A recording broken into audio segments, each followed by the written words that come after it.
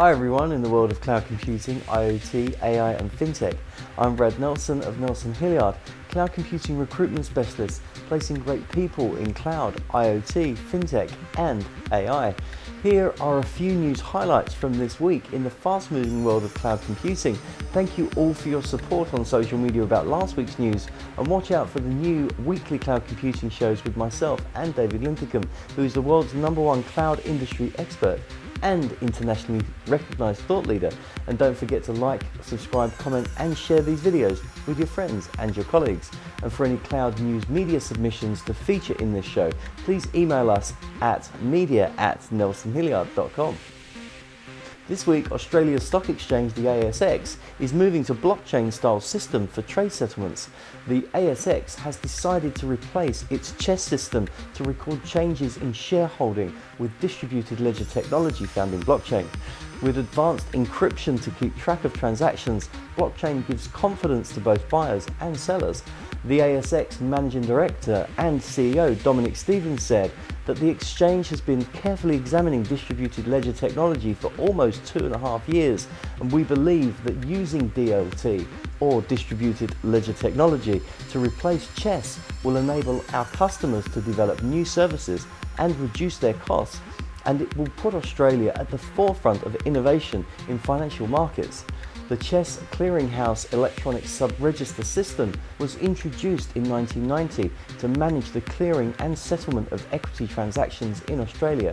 The ASX now plans to replace this with technology developed by a company called Digital Asset, a company founded only in 2014. This week, Amazon Web Services has opened its second Chinese cloud computing zone, its 17th around the world. AWS said its China Ningxia region, operated by Ningxia Western Cloud Digital Technology, is now up and running and provides customers another option to run applications and store data on AWS in China. In most of the world, AWS owns and operates its own cloud infrastructure. However, in China, the situation is more complicated, as Chinese law forbids non-Chinese companies from owning or operating cloud computing infrastructure. To comply with China's legal and regulatory requirements, AWS has formed a strategic technology collaboration with NWCD to operate and provide services from the AWS China Ningxia region. This week, Google have officially announced that it is operating an AI center in Beijing, China, after months of speculation, which was fueled by a major push to hire AI talent inside the country. Google's search engine is blocked in China, but the company still has hundreds of staff there which work on its international services. In reference to that workforce, Alphabet chairman Eric Schmidt said, "The company has never left China, and it makes sense that Google wouldn't want to ignore China's deep and growing artificial intelligence talent pool."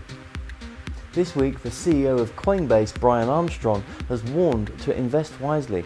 Coinbase is one of the most popular cryptocurrency exchanges out there and is urging users to be responsible about their investments. CEO Brian Armstrong said, "We also want to remind customers of some of the risks associated with trading digital currency. Digital currencies are volatile and the prices can go up or down." The startup, which is currently valued at $1.6 billion US, the Coinbase app skyrocketed to temporarily holding the #1 download free app spot in the App Store. The price of a Bitcoin is currently resting at around $15,000 US, down nearly 11% over the past 24 hours, according to CoinDesk.